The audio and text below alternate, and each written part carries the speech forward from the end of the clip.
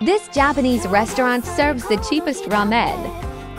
We're here at QQ Ramen 99 to taste their trending and affordable ramen. They have a lot of branches all over Luzon. And the one that we're visiting today is located in Trinoma. The interior of the place is very Japanese. Look how cute this wall art is. Now time for us to order. Please pause to check out their menu.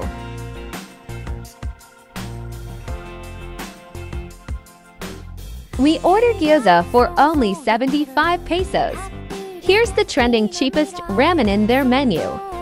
This is QQ Ramen for only 99 pesos.